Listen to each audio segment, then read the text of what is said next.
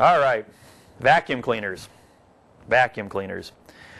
You know, I've had people ask me, does a vacuum cleaner actually suck air in, or is air actually pushed up the nozzle of the vacuum cleaner?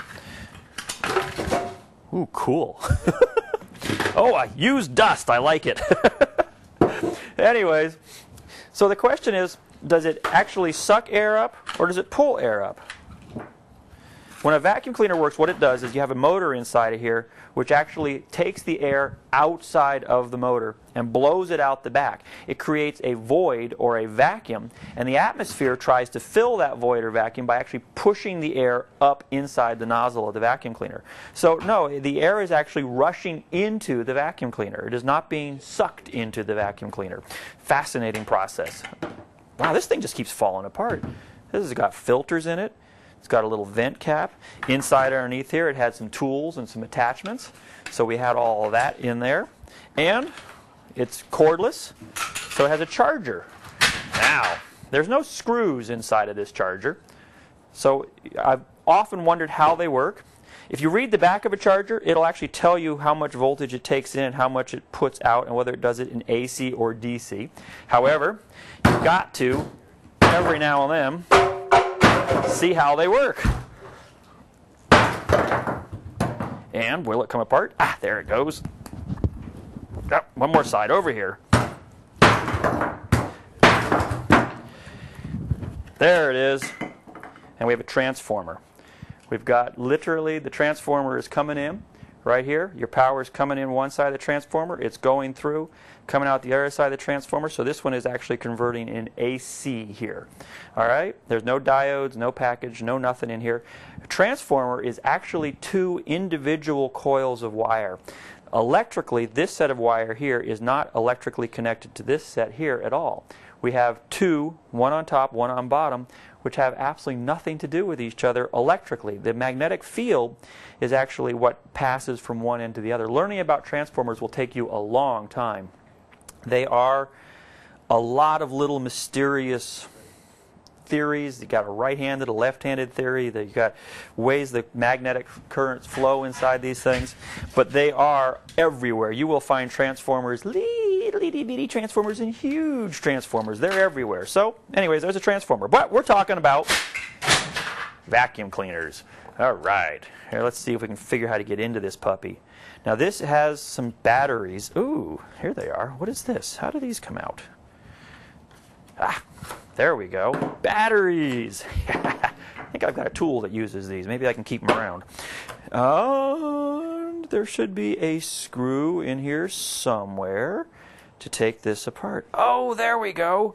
We've got a handful of little itty-bitty screws deep inside here that will allow us to be able to open this up and be able to see the guts of the vacuum cleaner. Because what we're still looking for is we have the on-off switch, and in here should be the motor that's creating the vacuum. It should be throwing the air out through this slot and actually pulling it in through this slot right here, because that's where our filter was and our nozzles for all of our attachments.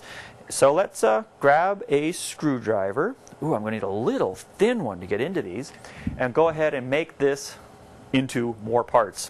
1 second. Let's see if this works. I might need a special screwdriver for these pups. Now this is something I've been through a couple of times here, where I've learned that you have to have the correct diameter screwdriver, because I've gotten to take a bunch of stuff apart. Anyways, we'll get that loose. We get this over here loose. One of the tricks with a screwdriver is sometimes people will get them out of the angle a little bit of the screw. And you want to make sure that you actually have the screwdriver straight in line with the screw. Otherwise, you're going to end up with the screws actually stripping. Once again, this is where taking apart stuff you don't care about is really important, because if you strip these screws, who cares? They're stripped. You throw them away, you get onto something else. When you actually get around to dealing with the stuff you want to keep, you'll have enough skills under your belt that you won't wreck them.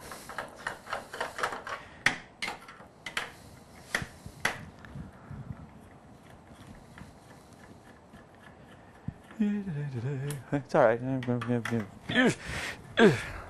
And it looks like we just about got them all apart. We carefully keep track of all the screws. And there it goes. There it goes. There it goes. All right, all right. Look at this. There it is, right there. That is the motor that actually does the work for getting this vacuum cleaner to work. It's sucking the air in through the front right here. Let's see if we can, oh, there it is.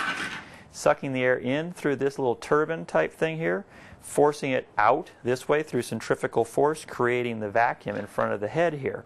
And once again, the way the world works is the world deplores a vacuum, so the air is going to rush in and try to fill this void right here.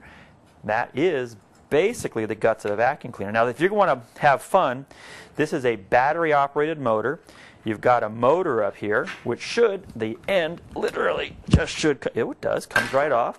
And you could attach something to this and produce yourself something interesting out of it.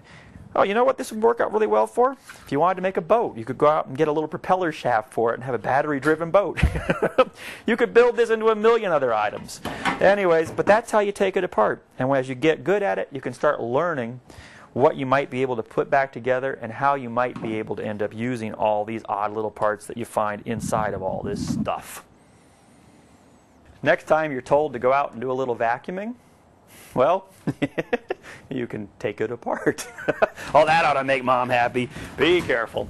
All right, let's see how this thing comes apart. Once again, we've got the same routine. We've got a place in here which is actually creating a vacuum, and air is trying to rush into the vacuum cleaner. And here we're trying to filter it so it doesn't just blow out all the way through the house again. All right, now where do we start? There's got to be an easy way to take this off. Ooh, ooh, ooh, ooh. Ha! Oh, wow, cool stuff. Filter. And clamp. We have our basic. And here we have a basic hose clamp. It should open up and get all of this junk. The bag. The hose. The screw. Oh, this is the part that always gets filled up with hair and stops working, and you get to take the vacuum cleaner apart. Ah.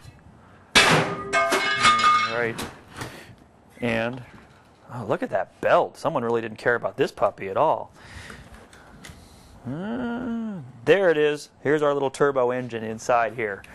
Right here. We got a little the little turbo engine, which is taking air and through a centrifugal force is blowing it to the outside of this unit here and up through here and into the vacuum itself. All right, and then a little prop that comes off and runs all that. So once again, we have a vacuum cleaner.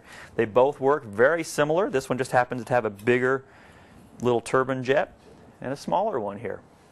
All right, well, let's move on to something else. We're off.